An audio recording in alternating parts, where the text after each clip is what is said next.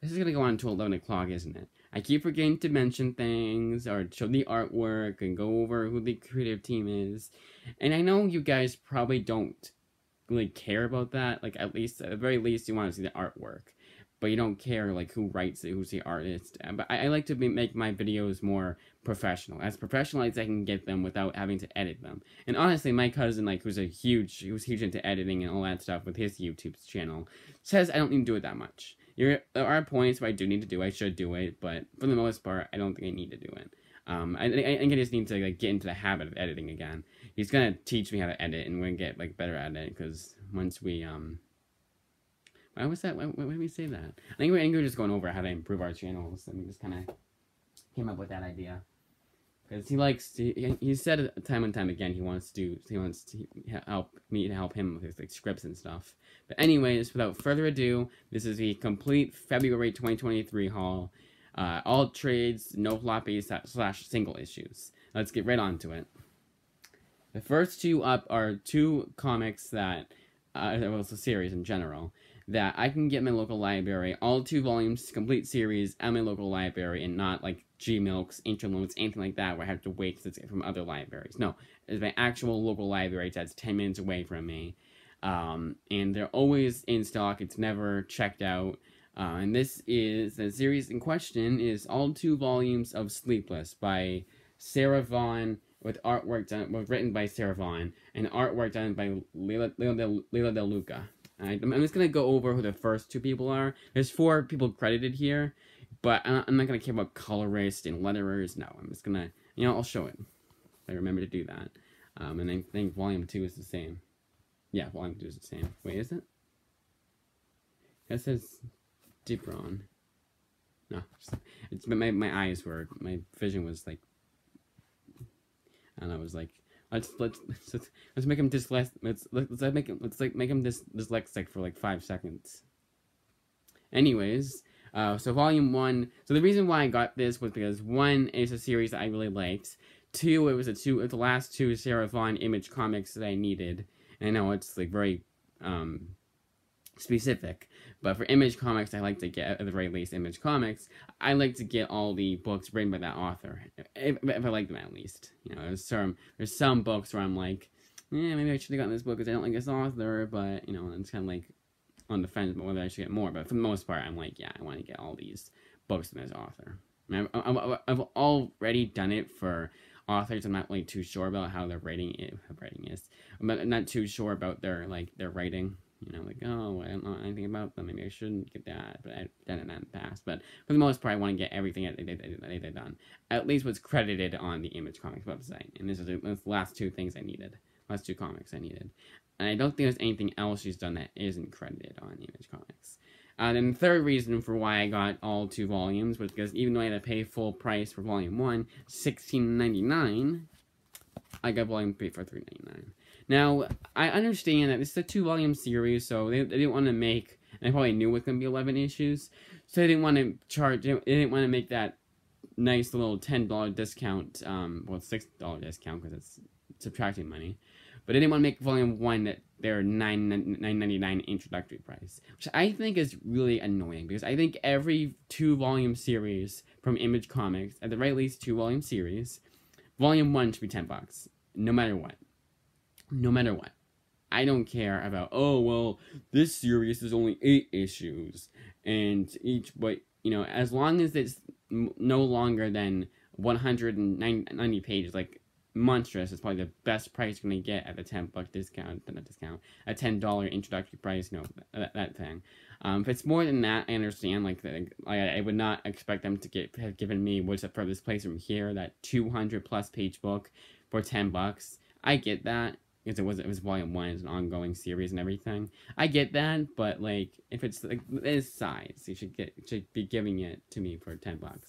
Or should be giving it to me. It's something weird, but you should only charge me $10 for it. And here is the artwork. I'm just gonna do the second page. I'm trying to do that for all these. I didn't want to show too much like spoilers. For me too. But this is a series I've read before. And it's a very good series, too.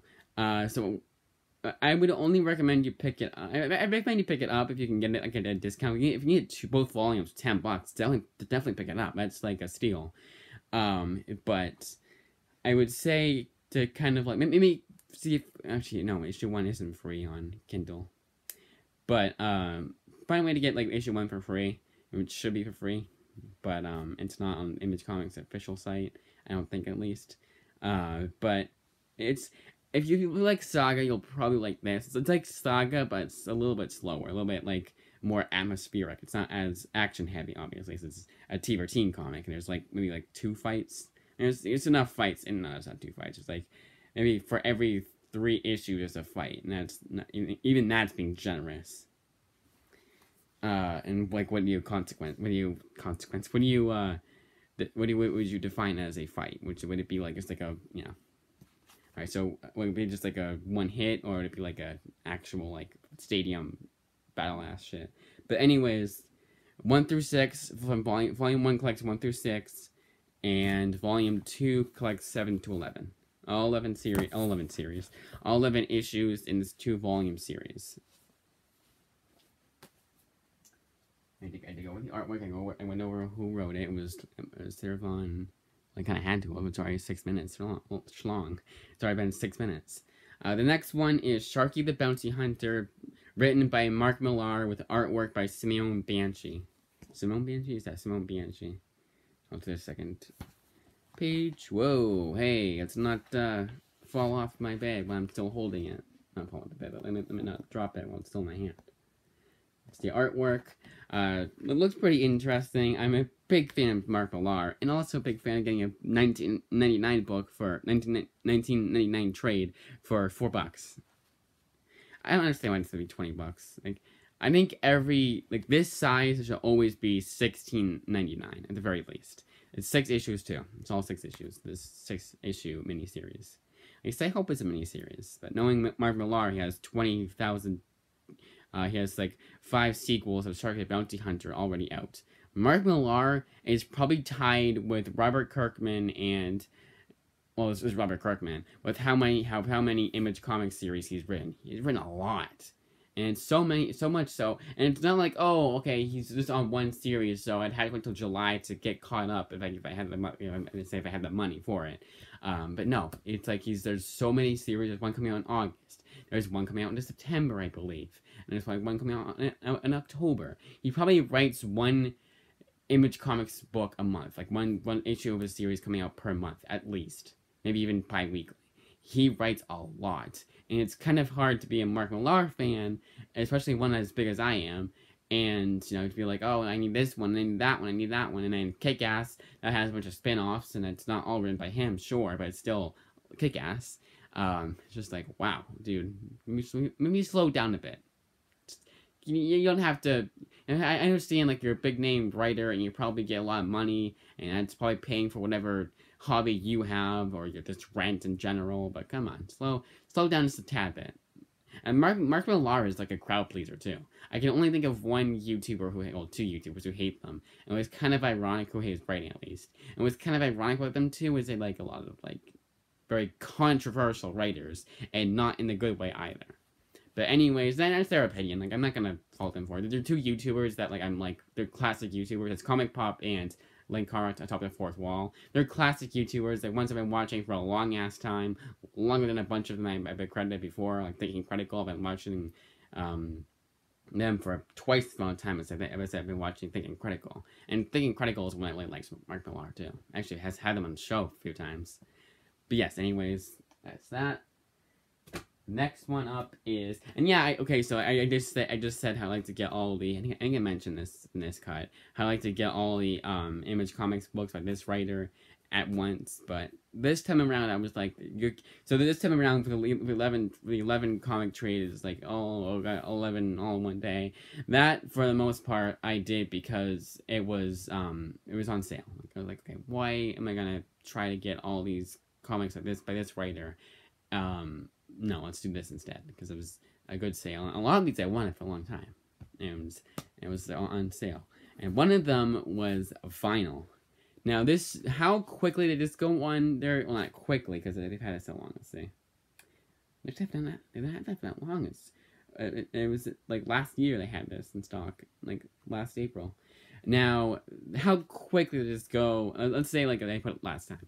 This was last time it was full price, $19.99, and now it's $10.99. Now it's like a one visit later. That was the best thing. And yeah, okay, I did get 3 trades full price, including Sleepless, but I don't actually include Sleepless, but so probably the next time where I see them. But no, it shouldn't be that way, because unless it's Sleepless, unless it's Sleepless, not including Sleepless, the other 2 trades I got were very new. Like one was like December, and the other one was like January. So anyways, I'm coming in. Okay. I'm gonna try to hurry up a bit. Alright, so 1 through 6 of vinyl, written by Doug Wagner, with artwork done by Daniel Hilliard, I believe. And then colorist Dave Stewart. I will only, yes, Daniel Hilliard, I was right. There I'm gonna say the colorist. I'm gonna say the colorist is, in that case, because it's Dave Stewart. You can't not credit Dave Stewart. So let's go over the artwork, right here. Nice little 2-page spread, kind of. And this was pretty interesting too. I'm not gonna go over what each book is about, but this was like in the back of it. So it's a black comedy full of gore, guts, and a great army of fascinating characters. The Manson family meets Texas Chainsaw Massacre with Charlize Theron cast in one of the main roles, which almost all of that like spoke right to me. I was like, okay. And last time I didn't get it, I was really annoyed, but now I'm not, because I got it for $10. $10.99, yes, but $10. They're going upstairs. Alright, because they're renovating the bathroom, and they're always really loud about it too. I think he's going to take a shower or something, because he opened the wrong door. Alright, the next one up is Sins of the Black Flamingo. And yeah, this is one of those books probably, but it looks pretty interesting. I almost did, and I could have gotten it for $10 rather than full price, $16.99. But I also got it early. I got it a week early, because, well, technically a week early, because Newbury Comics is direct market, and Amazon is not. Whatever one the non-direct market is the one that, like, whichever one is the one that gets them the earliest is Newbury Comics, and whichever one gets them a week later at least is Amazon, which I find so weird. Like the best, like the top #1 online retailer, and you don't do same day delivery for when the books come in. Like I mean, like when they release in comic shops. I find it really hard to believe. Yeah, okay, Amazon's not known for comics, but still. Alright, so this one collects. It's written by Andrew Wheeler, with artwork by Travis Moore, and it collects 1 through 5, I believe. Yeah, 5 issues. $16.99. I think for Image Comics, if it's 6 issues, it should be $16.99, and then 5 it should be $14.99, and 4 it should be $12.99. I don't think it's very controversial for me to say. I know I'm being a little stingy, and it's just $2 in some cases. But if I'm paying it for a 100-page book, $16.99, which is coming up. I'm gonna look at the next one. So here's a great example of a book that's very thin. You can see how thin this is. This is it has Andrew Wheeler and then artwork by Travis Moore. I went over that, so I'll put that away. Next one up is, actually I can't put that way, so I'm going to go over the... So this is Rogues Gallery, by Hannah Rose May with artwork. Co-written by Duncan Chabley, with artwork done by Justin Mason. So this only collects 4 issues. It's all 4 issues of this miniseries. $16.99, and it's not like, oh, issue 1 is like 50 pages and issue 2 is 40 pages. No, it's the same amount of book you usually get. Look how thin this book is, and it's $16.99. Even by Image Comics standards, this is kind of a ripoff. This would be at least $14.99 like 2 years ago. I don't know if it's like the author says, oh no, I want to make it full price because this is a crowd pleaser series. Everyone loves it. I don't know. This is so thin that we already got like a bit of not a spine crease, but like that. When it's showing up here, what do you call that? No, it's not a spine crease, but it's not a spine indent. But you get what I'm saying. And then like you compare it to this one, which is the same price. Like, come on, really? All right, so. And that was 1 through 4, and that was Hannah Rose May. I went over I didn't go over the artwork. Let's go over the artwork right quickly here. Did I do Prism to Black Flamingo? I don't know if I did. Did I? I did. I remember now. I remember. And I know when I go on my tangents, I usually forget what I'm doing completely. Alright, so I got that. Next one up is Stellar, written by Joseph Keatings, with artwork by Brett Blevins. Now, the only reason why I knew this book even existed was because I was looking up Shudder by same author.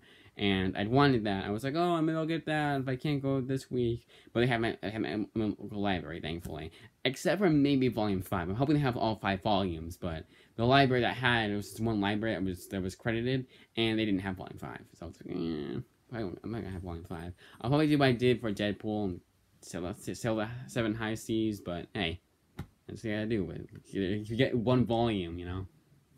But anyways, if it was like 2 volumes, I probably would have been just like, you know what the hell with that, you know, Sleepless I did that for. But anyways, actually they had all 2 volumes, so there you go, even better. But anyways, this collects all 6 issues of Stellar. And let's go with the artwork. It's pretty good artwork. I like this kind of artwork where it's a bit more detailed, not as cartoony. Like, I get it, it's a comic book, but still. Alright, so they are going to be doing... Alright, so next one's Bog Bodies by Duncan Shapley with artwork by Gavin Fullerton. It's an OGN, no issues collected here, it's just all one. Here's the artwork. There you go. And this was, this is Crime Boy. Because it kind of like, when you see like this kind of thing, you think like kind of like a horror sci-fi kind of thing, but it's anything but. Next one up is Body Bags by Jason Pearson. Body Bags Volume 1, Father's Day by Jason Pearson. And this one collects either 1 through 4 of Father's Day or just 2 issues of Body Bags. Right on the back they have 1 through 4, but you go into the inside flap, where the #1 place that I go, and it says 1 through 2. It's very weird.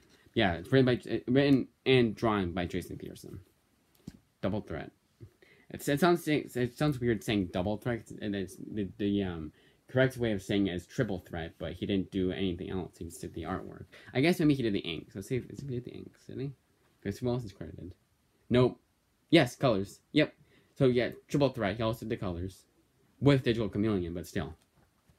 Yeah, I did it with the artwork. Let's do it again. Why not? Volume 1. And yes, Volume 2. They do have a Volume 2, but it's only available on Kindle. Which I'm going to have to wait till my next incentive to get that. It's not too expensive. You know, only collect, what, 2 issues? Each issue is pretty long, but it only collects 2 issues. It should have been like $5, honestly. And that's list price. Alright, so next one up is Second Chances, written by Ricky Mamone with artwork by Max Bertolini. Second Chances, it's all 4 issues of this series, mini-series. Yep, I was right. Alright, so let's go over the artwork. It's black and white, and it's kind of good black and white.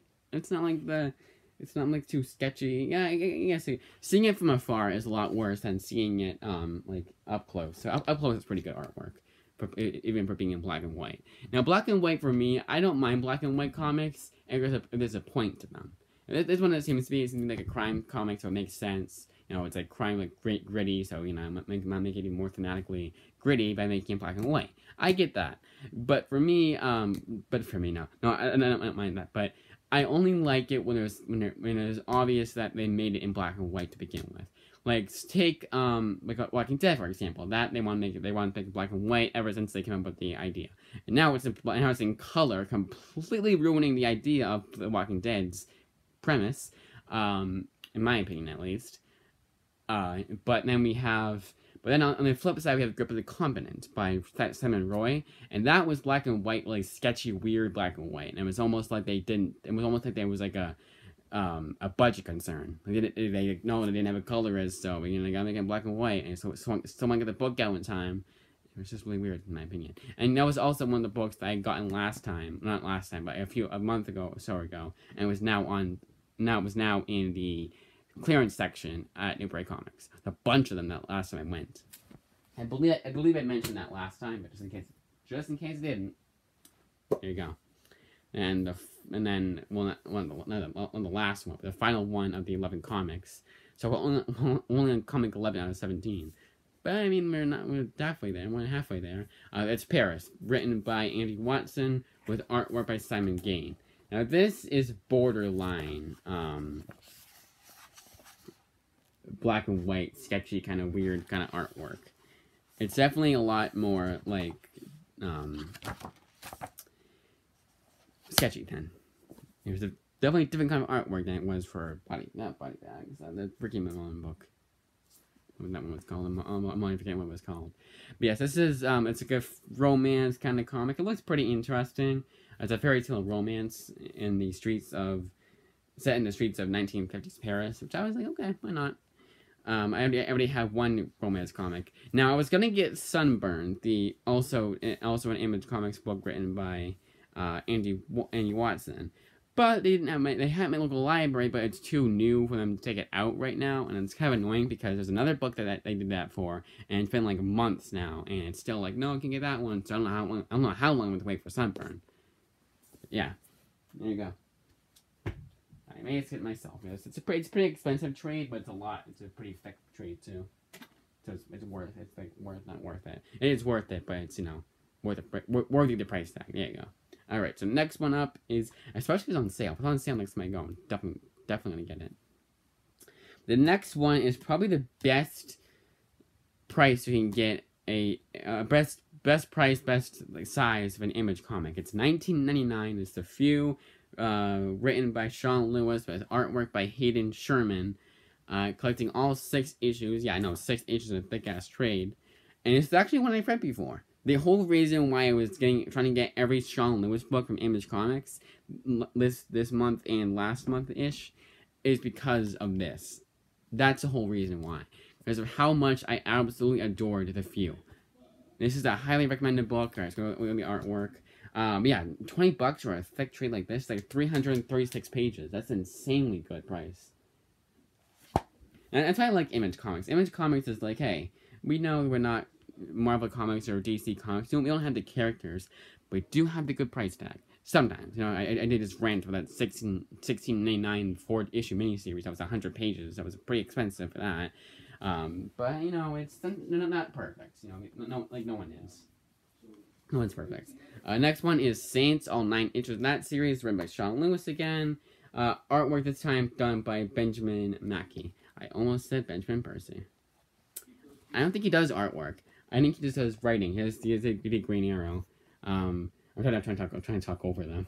There's the artwork for Saints, the Book of Blaise. This is all 9 issues. So this time it's not like too oversized. Oh, the music too. I just heard this thing go on. All right, so 1 through 9. All right. No one. I'm gonna go over what the favorite praise.